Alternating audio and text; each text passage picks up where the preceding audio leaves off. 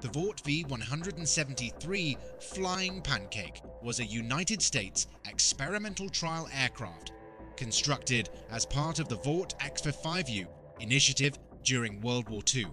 Both the V-173 and the X-5U showcased an unorthodox configuration consisting of a flat, somewhat disc-shaped body like a pancake flying, hence the nickname serving as the lifting surface. Two piston engines enclosed in the body-powered propellers positioned on the leading edge at the wingtips.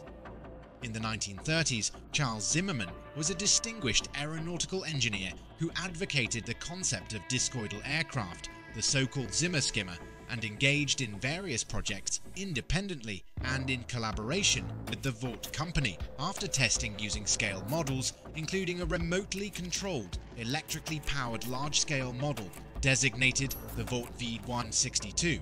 The US Navy approached Zimmermann and offered to finance further development. Data and concept documentation were provided to the Navy in 1939, with wind tunnel tests on full-scale models being concluded in 1940-1941. The original prototype, known as the EV-173 Flying Pancake, was constructed using wood and canvas and featured a conventional, fully symmetrical aerofoil section NACA 15.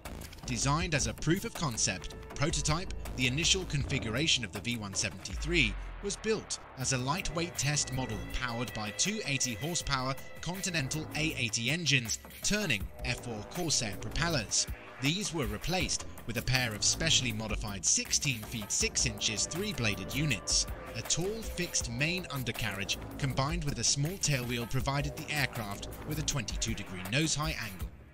The disc wing design highlighted a low aspect ratio that overcame the inherent disadvantages of induced drag created at the wingtips, with the large propellers actively cancelling the drag-causing tip vortices. The propellers were arranged to rotate in the opposite direction to the tip vortices, allowing the aircraft to fly with a much smaller wing area. The compact wing offered high maneuverability with greater structural strength. The empennage comprised two vertical fins with rudders, all moving stabilizers with anti-servo taps, and two large elevator trim surfaces on either side of the centerline on the trailing edge of the wing platform. Zimmermann chose to incorporate the all-moving stabilizer design because he realized that the increased drag, prop wash, and large wing area would make the aircraft difficult to control at low speeds. Wind tunnel tests would prove that this was a success to an extent. The aircraft would prove to require a lot of force to control at low speeds during in-flight testing, but the tail design would prove to make the aircraft controllable. In January 1942, Breton requested a proposal for two prototype aircraft of an experimental version of the V-173, known as the VS-135. The development version, the Vought X-5U-1, was a larger aircraft with all-metal construction and was almost 5 times heavier. Although a prototype was constructed, it only performed brief hops on the runway.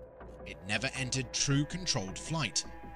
The first flight of the V-173 was on 23 November 1942, with Vought Chief Test Pilot Boone Guyton at the controls. The aircraft's most significant problem concerned its complicated gearbox that routed power from the engines to its two long propeller shafts.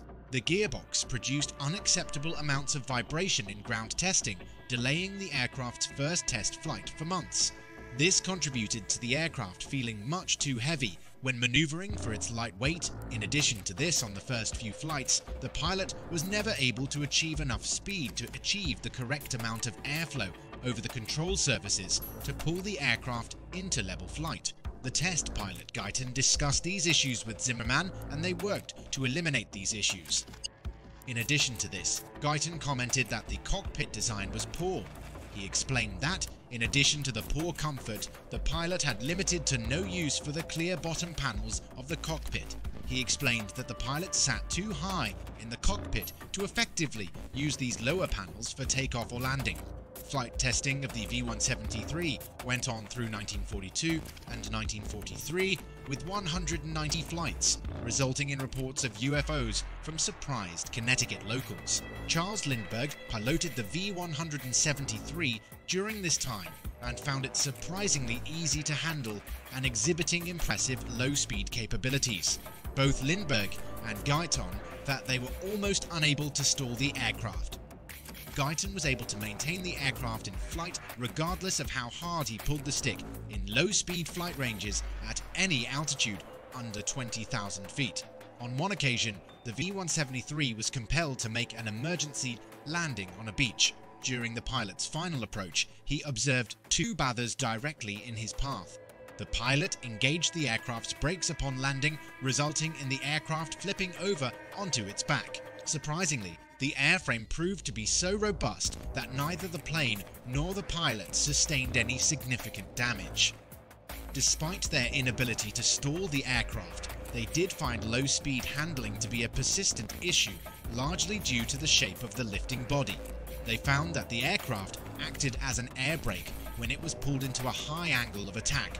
This meant that the control surfaces, the horizontal stabilizers, in particular, would become very hard to operate at low speeds such as stalls, takeoff and landing.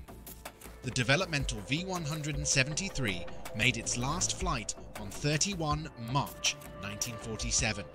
In 131.8 hours of flying over 190 flights, Zimmermann's theory of a near-vertical takeoff and landing-capable fighter had been proven. This project would be improved upon, including the addition of potential armament with the chance Vought X5U. This project would improve on many of the weaknesses discovered during the testing of the V-173 prototype. Subscribe to Strategic Chronicles